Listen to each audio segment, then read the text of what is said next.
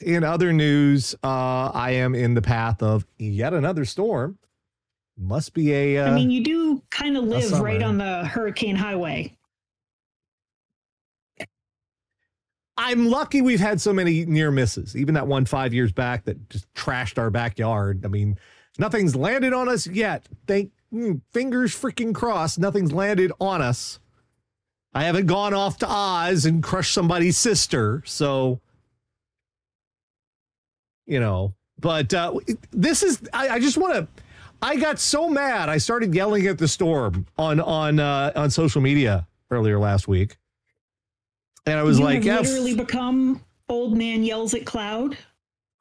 I was like, go F off, in Sky Fartapalooza, do something else. So, let me show everybody this. I'm going to demonstrate that I am actually magic. I scared, Tara, I scared a hurricane. So if you look right there, there is, you can see there's about where I am. There's Charleston. And you see this big track that goes the fuck around me. Just this big curve that's like, you know what? Don't mess with him. I did that. That was me. It is absolutely not time to stomp on the keyboard. I know, I love you too, but it is not time for stomping on the keyboard. It's never actually time for stomping on the keyboard. Old man yells at clouds. I scared the sky, Tara. You're so not sneaky, my dude. Then he just sits and is like, I'm just going to put one paw on the keyboard. Stop typing, you little monster.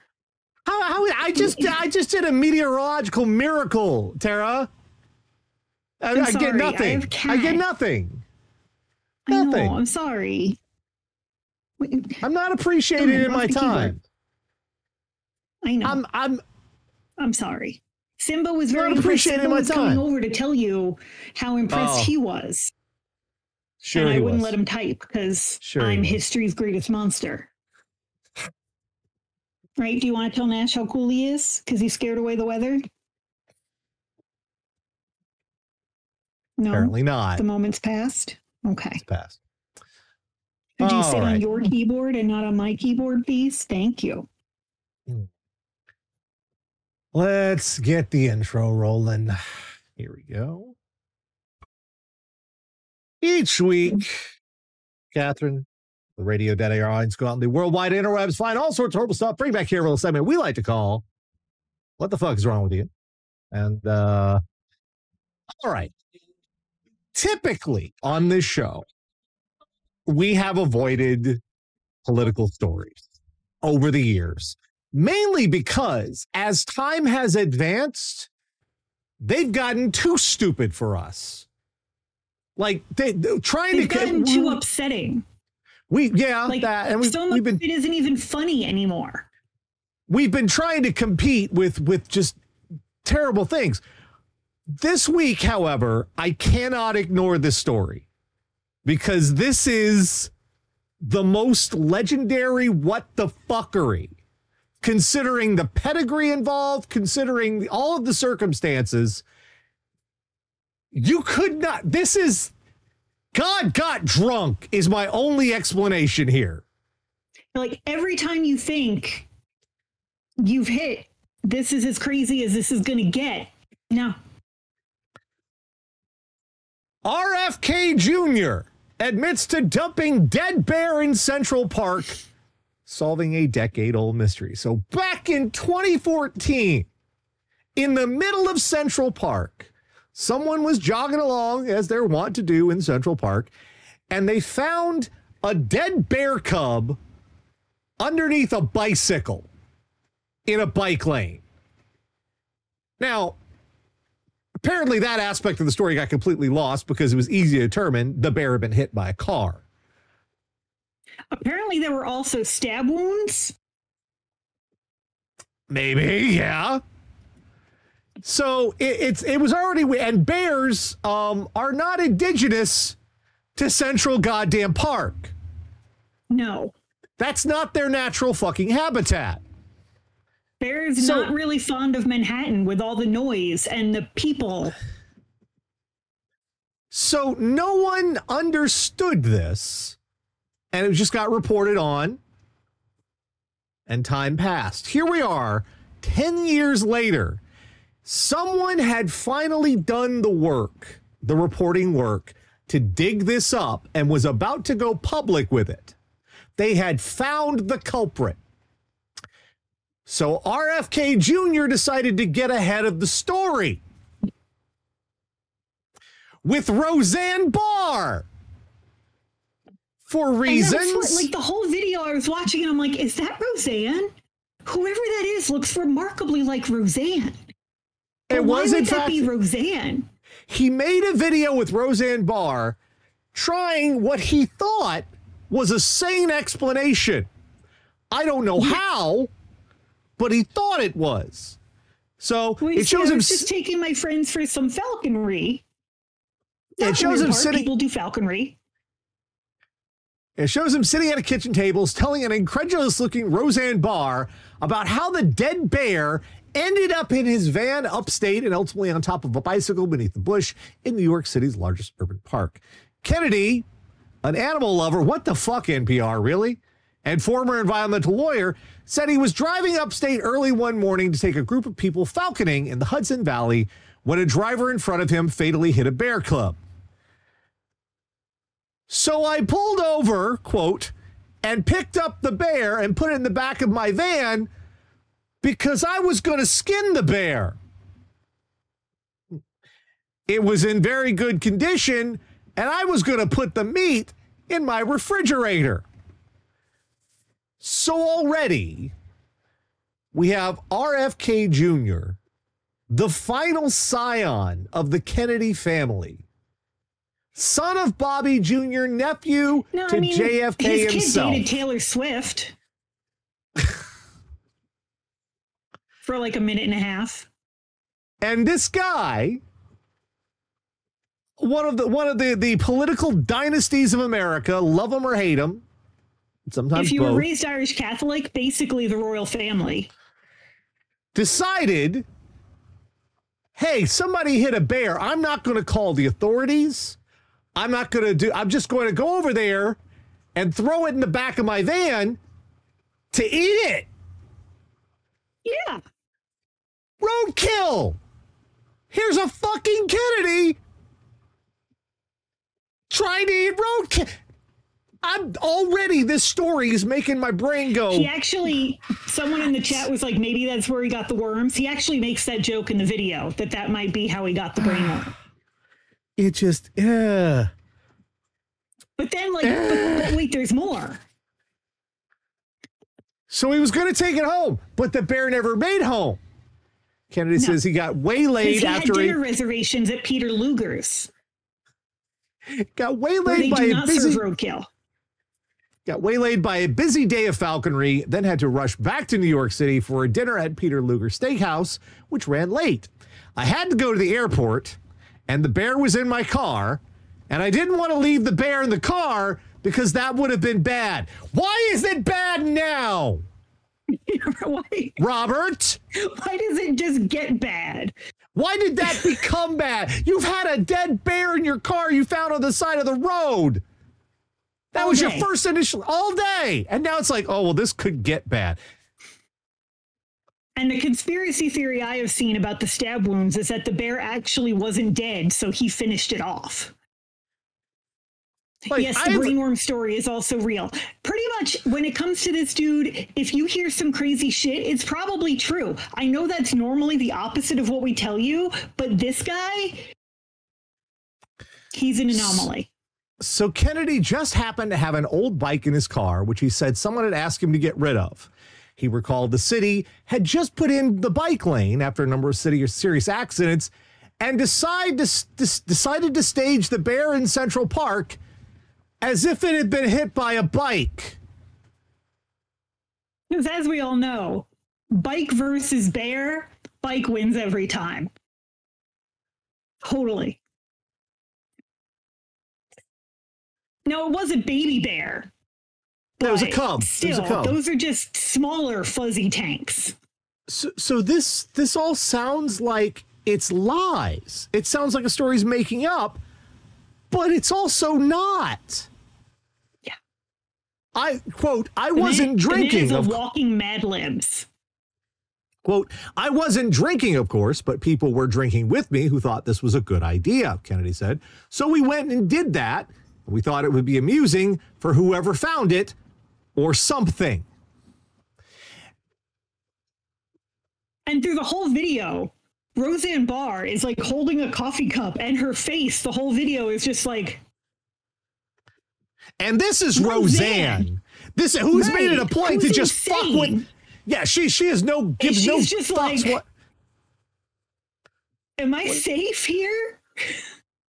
But it gets stranger because the New York Times reporter who covered the story and tried to figure out how it happened was Robert Kennedy Jr.'s niece. Yep. Tatiana Schlossberg.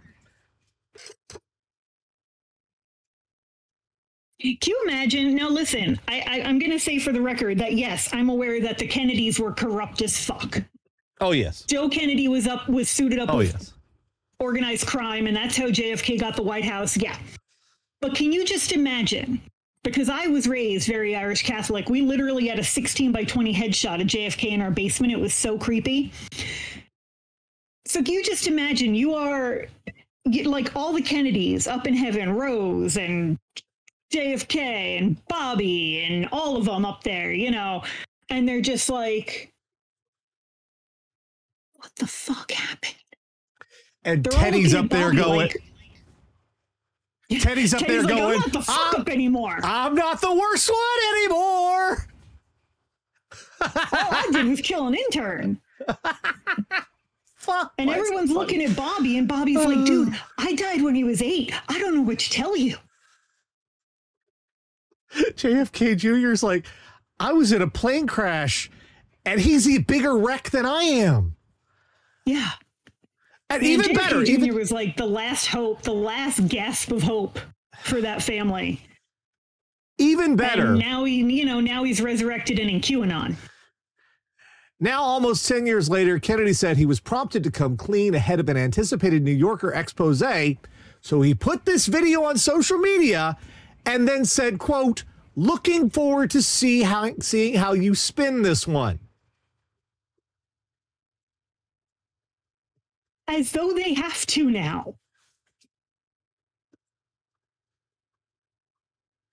I mean, it's the part that was a bummer for me is, I don't know if you still watch John Oliver on Sunday nights. I love watching John Oliver. Uh-huh. His whole deep dive last night was about Robert F. Kennedy Jr. He did 20 minutes on this guy, and the video dropped like while the show was on the air. So John Oliver and his whole writing team are just sitting around like, motherfucker. Like, that was a gold mine if we'd waited one more week. This is kind of like somebody's about to throw a water balloon at you. So you're like, oh, you can't get me, and you shit yourself. Right? Like, he thinks these things are he thinks he sounds so reasonable is the scary thing. Right. He's like, no, they're going to make it sound weird. Let me explain. Let me explain, Roseanne. What in the fuck? What is happening? Are you seeing? I hope everyone at home can see why we could not ignore this one. It's just too weird. This is the weird. Fuck. And like, he's on TikTok, and on TikTok he was talking. He made a nice little video about these 2 ravens that he's trained, and someone I work with was like, I'm just going to vote for the nice raven man. And I'm like, no, you don't understand how crazy. And she's like, what? I thought he was just a cool weirdo with ravens. And I'm like, no, there is crazy there that does not sleep. But guess what? There's even more this week. There's other stuff that happened. This one comes from Savannah, Georgia, where I used to live. I used to go to this McDonald's, which makes this all the weirder. Have you ever, you've done the retail, I've done the retail. You know what it's like when it gets super busy. and there's not enough people, and you wish to God, fuck, I wish they'd just all go the fuck away. I don't care if we don't make money. And everybody wants to yell at you that there's not enough people. Right. You can do something about it. You're like, you have no real stake in the business. You're getting paid either way. So you're like, I just wish they all go the fuck away. This guy made his wish come true. And he really wishes probably now that he did not. Did he send them all to the cornfield? Worker frustrated by busy McDonald's get prison for lighting dumpster on fire. Well, that's a bit on the nose, as performance art goes. Georgia man got 5 years in federal prison for lighting a dumpster on fire because the McDonald's he was working at was too busy. Joshua Darrell McGregor, 34, lit the fire last year, pled guilty to arson this spring, and was sentenced to prison in order to pay restitution on the property loss. McGregor was working at McDonald's in Savannah when he became frustrated by how busy the restaurant was. So prosecutors say he lit a piece of cardboard on fire and tossed it into the restaurant's dumpster, which was full of cardboard and other flammable materials. Can you just imagine how much grease by proxy ends up in a McDonald's trash can? It's not even like they're dumping the grease in there. It's like it's saturated. How did he have the time? Because I've worked at Starbucks, and when we were slammed at the Starbucks, I certainly did not have time for arson. I didn't have time to stop and spell the word arson. I don't know. It's like, boss, I need a break. I'm gonna go pee. Which I mean, he could have been on like his 10-minute break. Which I mean pee and not light the place on fire. Okay. So, the fire became prison though. The fire became so intense that drive-through customers had to back out of the parking lot, and the restaurant was forced to temporarily close. McGregor also filmed the fire with his cell phone. How did you have the time? It couldn't have been that busy, bro. Wimp. You ain't been there. You ain't been in the trenches. You got time for that? No. I don't know why he went to federal prison. I do not know. But like, was this McDonald's a front for the post office? I don't know. I'll try and look and see what the exact charge was. It's temporarily closed restaurant. Why was it arson? Why? I don't understand why this was federal. Yeah. Arson is violent crime, destroys property, blah, blah, blah. Assistant charge for the ATF Atlanta Field Division. See, ATF. Savannah's arson unit. Case was investigated by Savannah Fire Department, Savannah Police Department, Bureau of Alcohol, Tobacco, and Firearms and Explosives, and prosecuted for the U.S. by Southern District of Georgia Special Assistant U.S. Attorney. So, yeah, it doesn't explain why this was federal. And why the fuck was the ATF involved? There were no alcohol, tobacco, firearms, or explosives involved. There was cardboard and a lighter. This is weird. They got really mad at this guy. They need Mulder and Scully on this motherfucker, because I feel like this guy took a fall. And, you know, this was back when you could actually afford to eat McDonald's. So, you know they were busy. Like today, if a McDonald's was caught on fire and there was flames and stuff, I'd be out of the parking lot in 5 seconds. But back then, I'd be like, I don't know. I can get like 10 McChicken sandwiches for $10. Maybe I'll just wait it out. Maybe I'll just wait it out. The menu turned into like the $1.69 value menu. Yeah. Like the whole thing was like, you can get these things for $1. And then they were like, not really. Sarah and I went by Taco Bell the other day for a treat because it'd been a while. $25 for Taco Bell. Oof. Oof indeed. Eddie, right? I mean, I hit like Burger King on the way home today just because I knew I was going to be sitting in traffic and I was really hungry, and it cost me $6, which is not bad. Ronan says maybe the fire destroyed the only ice cream machine that actually worked. See, that's why it's federal. It's all a conspiracy. Okay, so next up, we have people in so many of these stories that do stuff where the risk reward proposition is way out of whack, right? Like the risk is so much exponentially higher to whatever possible reward you could get out of doing such a risky thing. I don't understand the calculus of this next one. But okay, sure, you wanted to do that.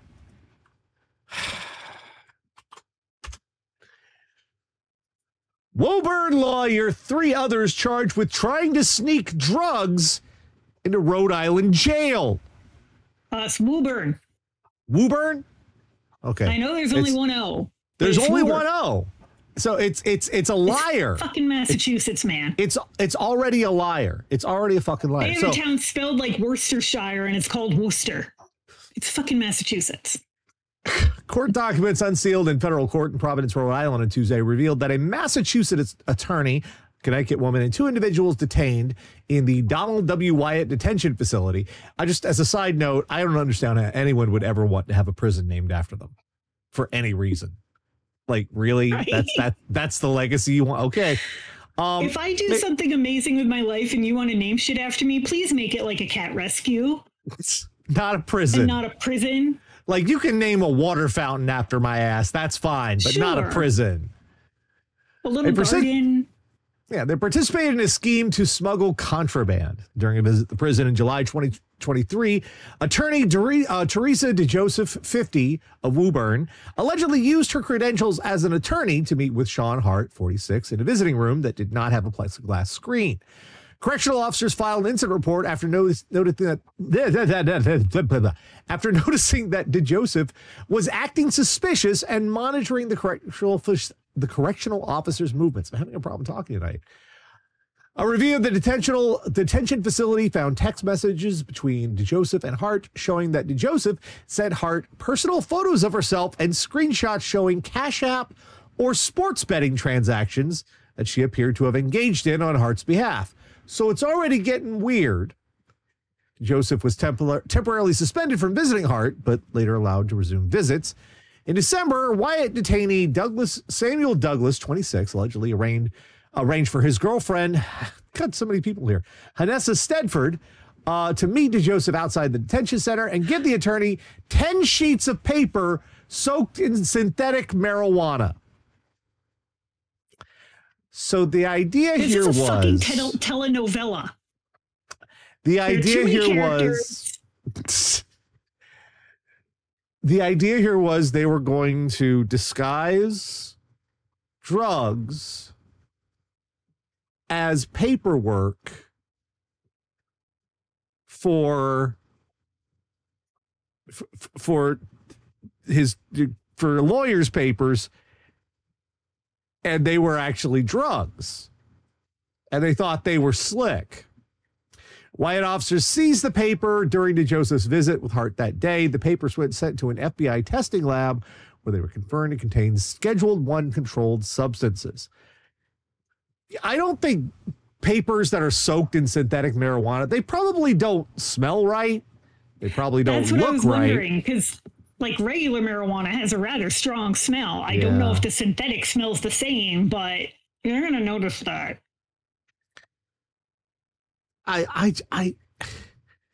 Why would you do this? Like, you already got caught. You're already bad at this. You got caught by placing sports bets for your client. So you're already not slick. You know you're not slick. You're probably going to get disbarred. Oh, yeah. By the way. If you're lucky. If you're lucky.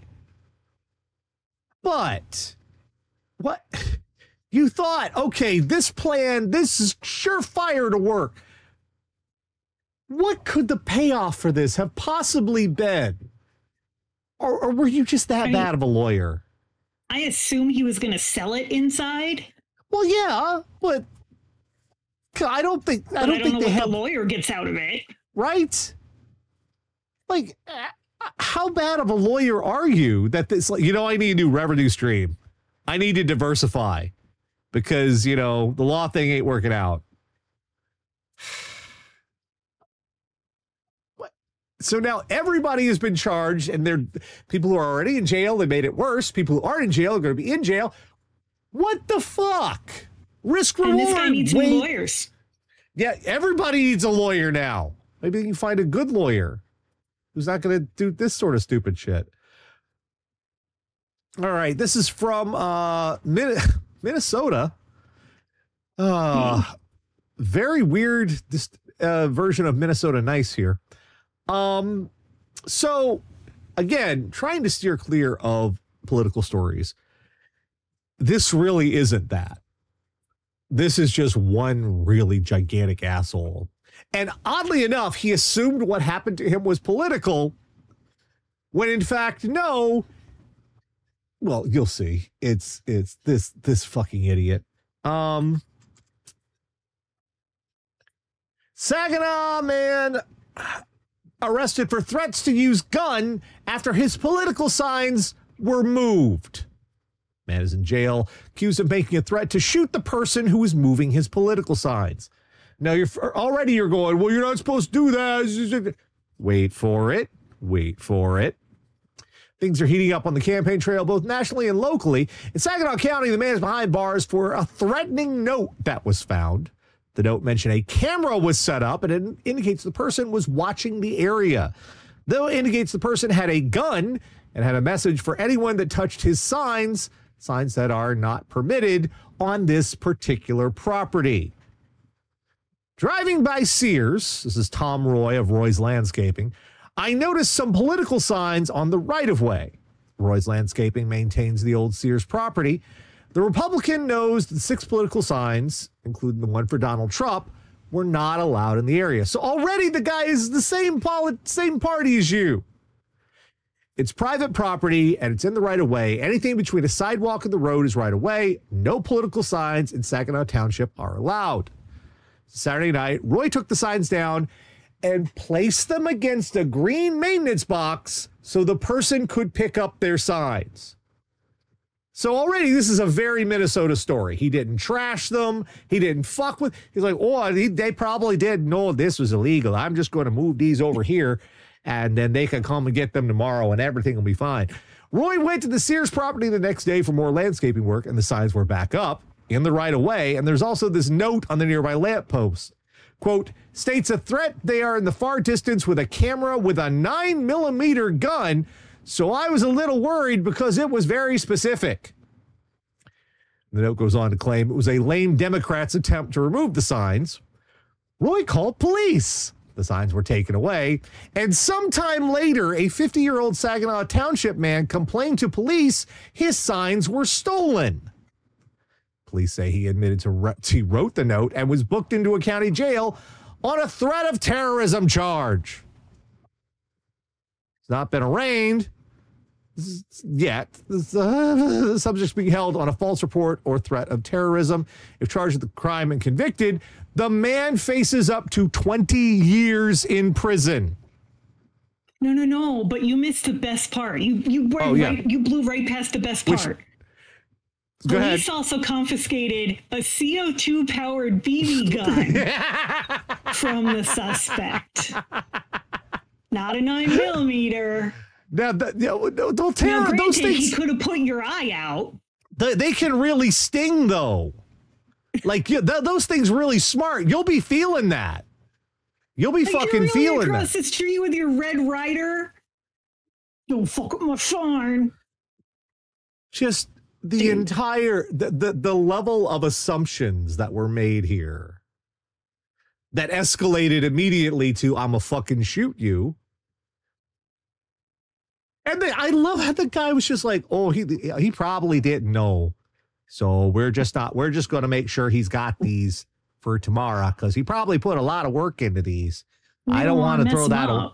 I don't want to mess him up. That was probably a lot of time and effort on his part. How can you just fuck's sake? I thought it was illegal to do this shit, to be this, not to, I mean, obviously to do this. I thought it was illegal to have this kind of an attitude in Minnesota. I thought you had to, you would get a ticket if you were this much of an asshole. Right? I didn't know this was possible. I mean, he did only have a BB gun. He did only have a BB gun. That's true. Just come on, Fucking man. Ralphie in his silver cowboy outfit across the street. Come on, Black Bart. I also love that he tattled on himself. That's what chef's kiss. Perfect part there. You never watched Schitt's Creek, did you? I did not. There's Moira. Probably should. Catherine O'Hara's character runs for the town council, and all her campaign signs get stolen, and it's a whole thing. And she runs this whole, who would do this? My opponent is dirty. And it turns out she stole her own signs so that she could do that. That's what this feels like, except way worse and not funny. Hello. Hi, Grady. Hello, Grady. What are you messing with? Please, I gotta do stuff. Hi, Bozo. Hi. That's the microphone. Hi. Yes, we're busy. We're paying for your food, stupid. Bonk. What are you whining about? Fuck this microphone. What are you whining about? Little nitwit. All right, next up, deep in the heart of Texas. It's another one of these stories. But every time it seems we get one of these, it's like they manage to escalate them and put their own little spin on it. It's like a cover song, only instead of, being like, oh, that's an interesting evolution, they just know that's just shittier and shittier and shittier. It's like Shatner doing them. Mr. Tambourine Man! Anyway, Texas-bound flight diverted. I'm enjoying watching Grady just rubbing his face on the mic. Yes, I know. Texas-bound flight diverted after wild shirtless man tries to open cabin door. Eric Nicholas Gopko, 26, is accused of assaulting a flight attendant and damaging an aircraft. A 26-year-old man was charged with interference with a flight and attempted damage to an aircraft after a series of wild outbursts on an American airline flight from Seattle to Texas.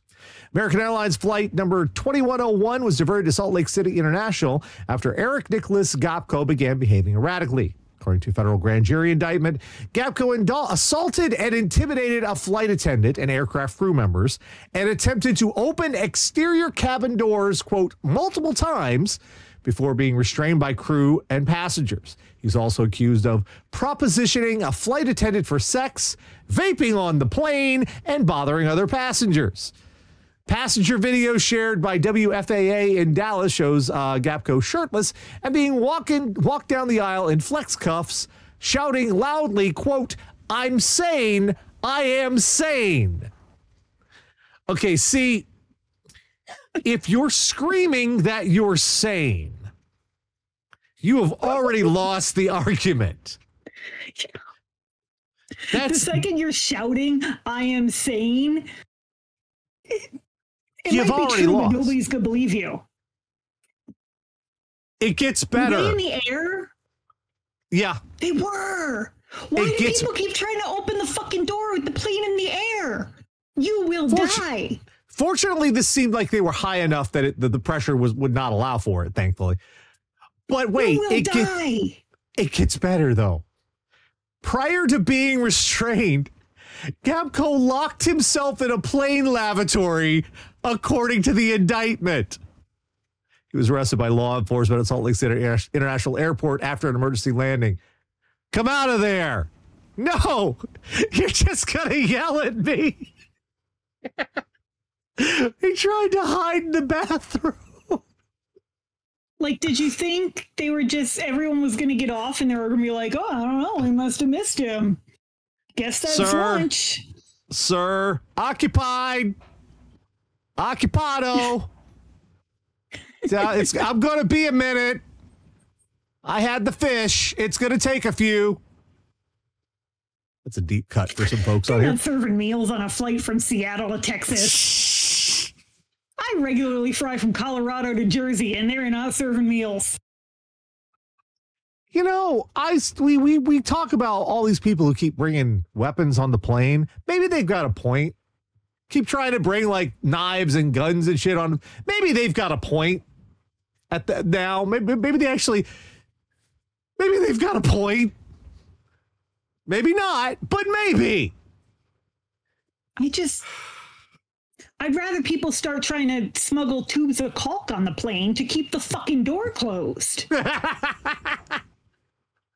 Some duct tape. Bring duct tape on the plane. I don't like flying to begin with. I don't like having to think about, is some fucking idiot going to try and open the door?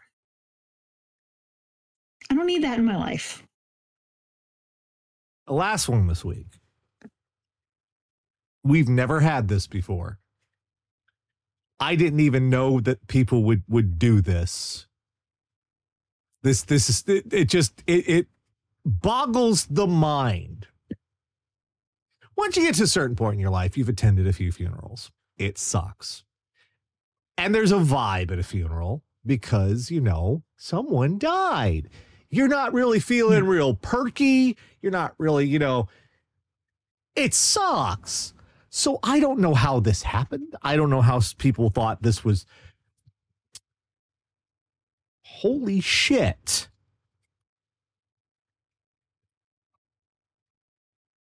Get off my screen, autoplay. Thank you. Fight at funeral home stemmed from ongoing high school dispute. I need the people involved to still be in high school. Well, not everyone was. How do I pronounce that? That's in New York. How do I say that? I'll be honest, I don't fucking know. Cohoes? Co-host? I think Cohoes. I am not familiar with that place in New York. Because Cohoes sounds like something entirely different. I do want to point out, I forgot to say this during the RFK story. I think it's funny that he refers to the place he was going as upstate when he could still get back to New York City for dinner. That's not fucking upstate. If you can still get to the city in time for dinner, you're not upstate. Tara, for some of these people, 5 minutes outside of the city is upstate. All right. I know, but it's bullshit.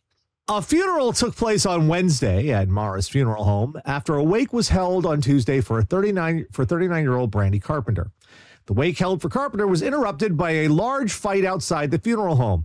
According to co-host Police Chief Todd Walden, multiple police agencies responded to the fight of over 100 people.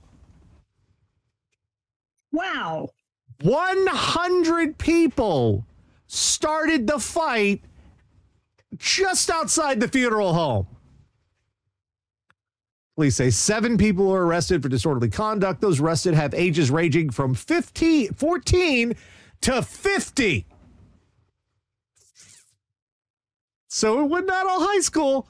All 7 defendants were released with appearance tickets for city court. Christiana Kushnick, a 17-year-old who witnessed the brawl, said the fight broke out as a result of a dispute at a high school. Kushnick was at their wake with a friend who was related to the deceased female. Christiana's mom, Lacey Kushnick, said her daughter has been having issues with others at school for about 2 months, and the issues have continued outside of school. Christiana said police arrived at the wake after a fight broke out. At that point, more physical altercations took place, which said required police to call in help. First, it was just 2 or 3 police cars. They couldn't handle it. They started calling everybody in. Everybody started coming out of their houses, and just everybody got involved.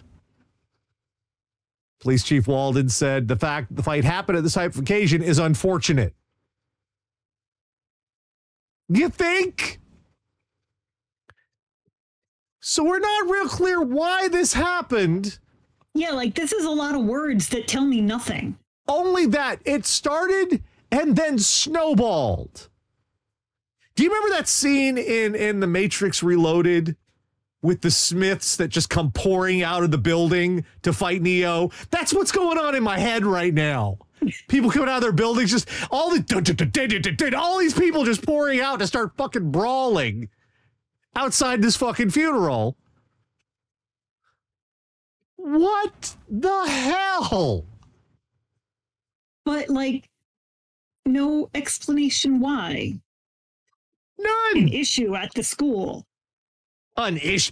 Some fucking issue. Some goddamn issue. My God. And this poor girl's family. There's how some 50-year-old get involved in this shit. I don't know. Honestly, I would think it would. It's kind of badass a little bit. Like, it sucks for everybody who attended the funeral, but if I was the one, I'm like, yeah, people are kicking ass at my funeral. They're gonna remember my shit. Yeah. Just in the like I imagine some guy running up. By God, he's got the money in the bank. Come on, man.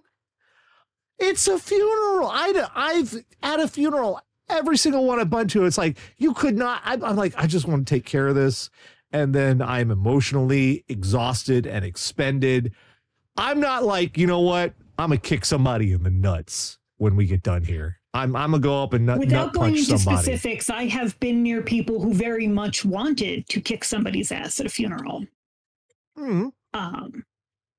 I have been the person that wanted to kick somebody's ass at a funeral, actually. But I'm a fucking grown-up, so I didn't do it. Yeah, I mean, you don't do it at the funeral is not what this is for. The wake is what this is for. Yeah. If you have a brawl at a wake, that's kind of, yeah.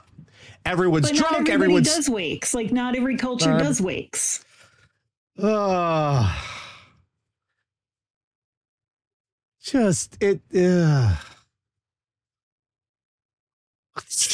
damn. So apparently this town is near Albany. Just because I had to look it up because I've never heard of it. You know, they had a priest there who was like, I don't know how I write this one up.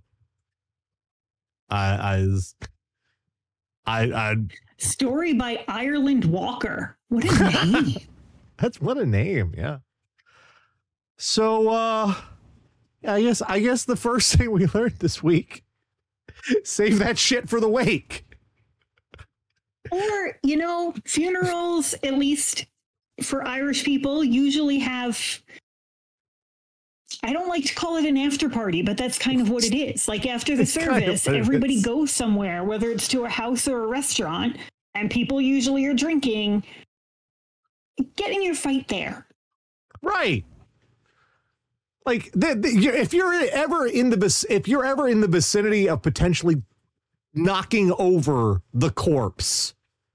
Yeah. No. Like, wait until the deceased has been put in the ground or they're urned safely on a shelf. We have learned that this the worst TikTok trend is trying to open the fucking airplane door. Like, all the cool kids are trying it, and it's terrible. You will die. You will. Whew. You're not going to be like Harrison Ford in Air Force One. You will die. Yeah, that's not how that shit works. We've learned that if your political signs disappear, maybe before you go to like DEFCON 1, maybe check jurisdiction and property rights first. Maybe. Or, you know, if they don't even disappear, they're just moved. Oh, they're right over here. There you go. Have a nice day. Just put them on your fucking lawn. Just put them. Yeah, seriously. We have learned that if you're trying to smuggle drugs into your client, you're probably the worst lawyer. Like, you are Lionel Hutz is sitting there going, "Damn, you suck." Shit. We have learned that if you've got time to lean, you've got time to clean, not set the dumpster on fire. That's why I don't believe that story. Because you had time to set a fire and film it? It wasn't that busy. Fucking amateur. And finally I've this gone week, 9 hours at a stretch without peeing. finally this week, we learned the son of Robert Kennedy, the nephew of JFK, found a roadkill bear with the intent of eating it, put it in his car, and then thought, the hell with it, I'm going to dump it in the middle of Central Park. And he has already, by the way, had to deny eating a dog. Think of all the millions of people there are in New York City. What are the chances? It was Robert F. Kennedy Jr. Like, watching the news report on this today has been amazing, because they're all like, we covered this story. Here's the footage of us covering this story. We wouldn't have called this one. Like, quite literally, he could have plausibly said, come on. You really think I did? I'm Robert F. Kennedy Jr. Come on. Right. I dumped a bear in Central Park. Instead, he went, nope, I did it. I had a ball with it. Fucking dumped a bear. He actually said, oh my God, I thought I hope my fingerprints aren't on that bike. He thought he... And there's a picture of him with his hand in the bear's mouth. Like, he took funny pictures, pretending the bear was biting him. Tomorrow, we'll have a picture of him fucking himself, because that's what he's doing. And there are still people that are like, this is my guy. Okay. We'll put it this way. He might not be respected, but every other world leader will definitely fear his ass.